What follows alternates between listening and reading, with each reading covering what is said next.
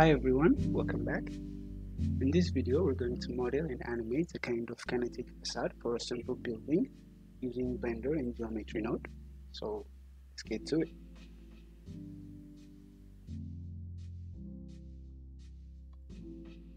Let's start by adding a plane and set the size to like 30 meters.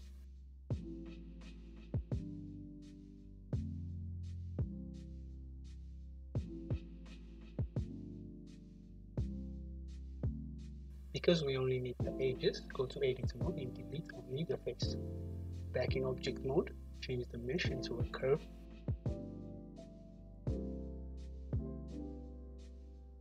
And add a bevel modifier. Set it to vertex and let's adjust the corners a bit.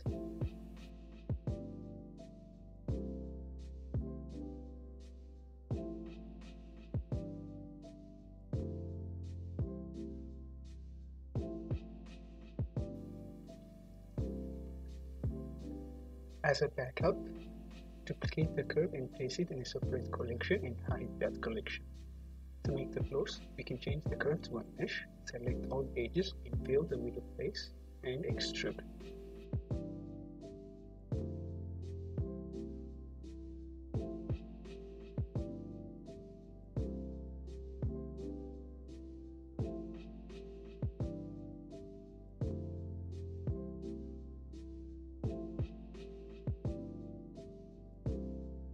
As a reference, let's place a rectangle on the floor and make it about 4 meters.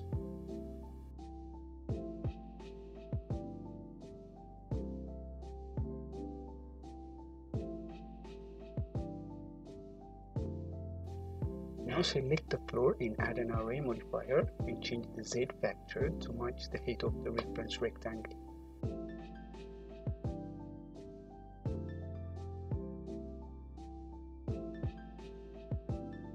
After that, we can increase the count to assign the upper floors.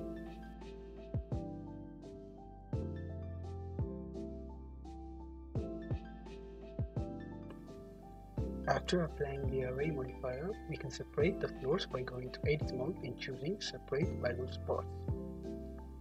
So now we have all the floors separated. We can go to the top floor, set its origin to the center and extrude the side faces.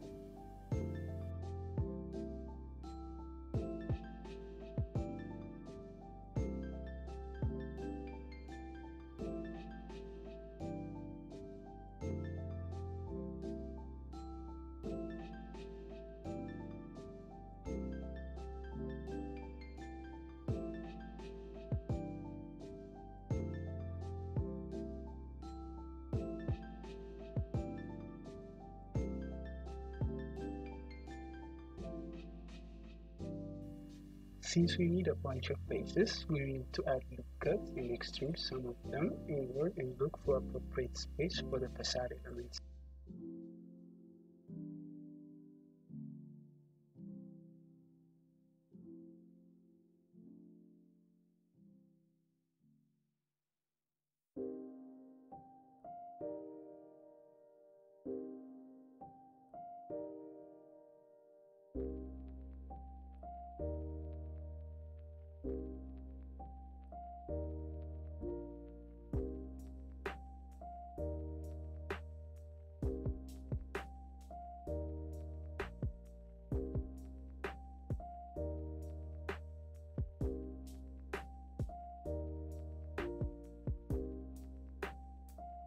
After making the loop cut, we can separate the edges that we want.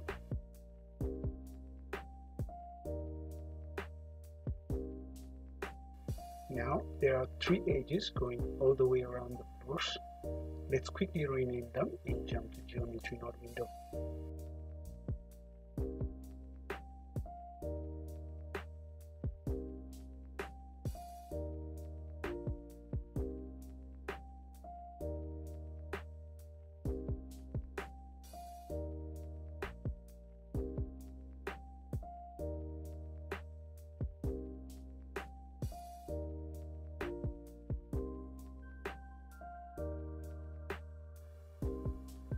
Select the outer edge and add a new geometry node tray.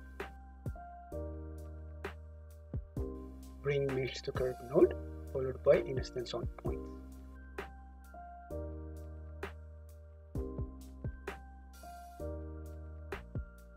And bring a curve line as an instance.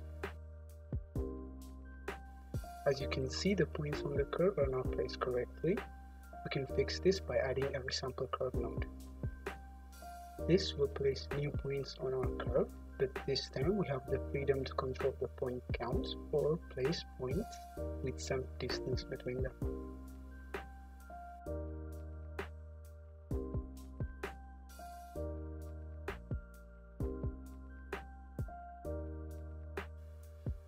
Bring curve to mesh and curve circle following the curve line to control its radius.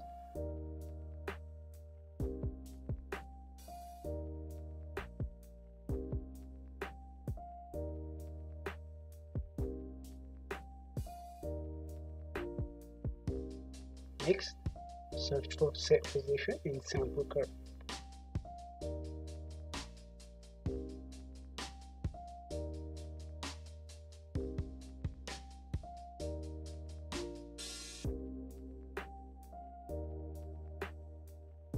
To control the rotation of the instances, we can bring capture attribute and spline parameter.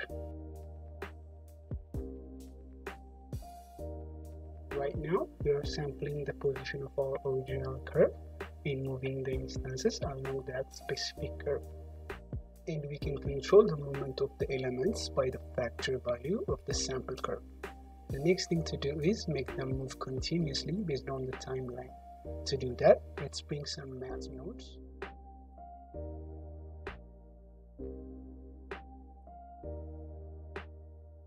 Connect the first one to the factor.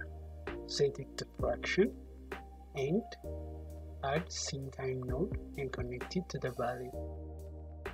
This will calculate the movement within each second. Next, bring the other math node, connect the attribute to the second value. Now all the elements will be calculated on the scene time. To control the speed, it's just a matter of multiplying or dividing the scene time with some value. For this, let's use division and see how the speed is affected.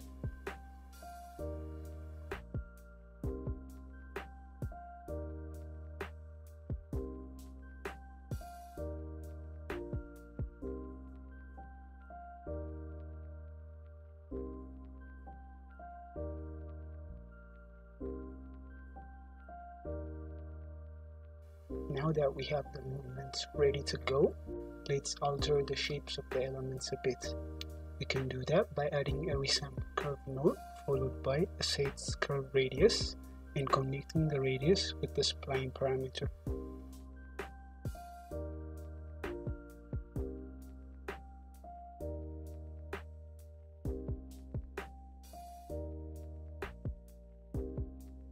This will assign all the points on the line to go from 0 to 1 with respect to the radius. But we don't want that. We want the radius to stay the same on top and bottom of the line. For that, we can use a simple trick with the color ramp node. Since the black is 0 and white is 1, let's set both colors to 1. After doing this, we will have option to add a third value and make that greater than 1, like 1.5. As you can see, something has changed, but it's not quite right. Let's change the interpolation to ease.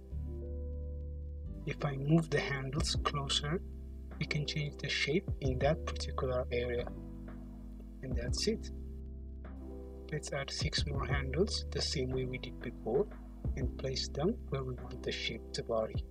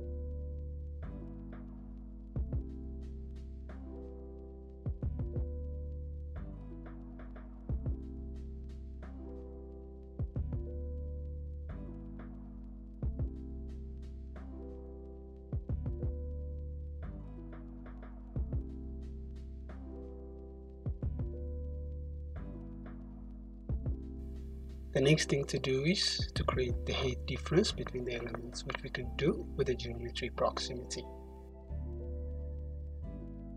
Add a curve to point node and set point radius to see the points clearly.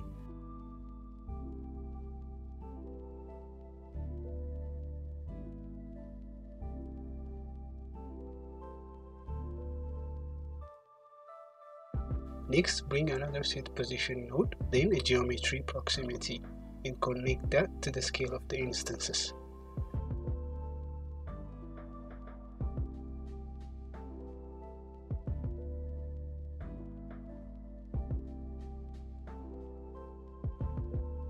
Since we only want the Z value to change, bring combine XYZ node and connect it to the Z value.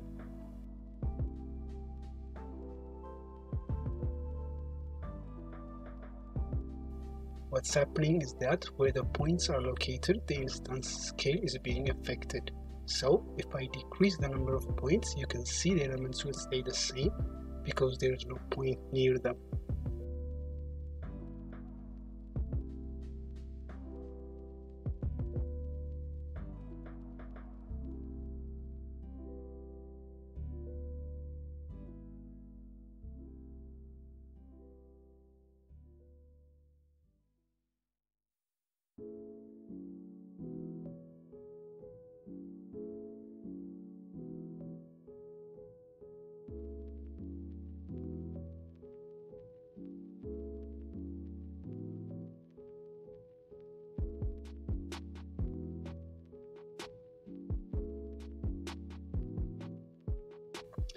Let's ping our timeline and check to see if it's working correctly.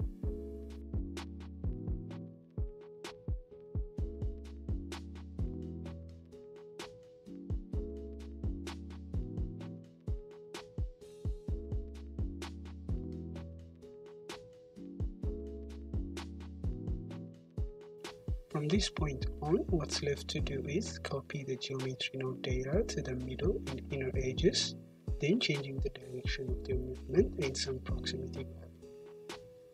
Because all the geometry node trees set up, things are easier from now on.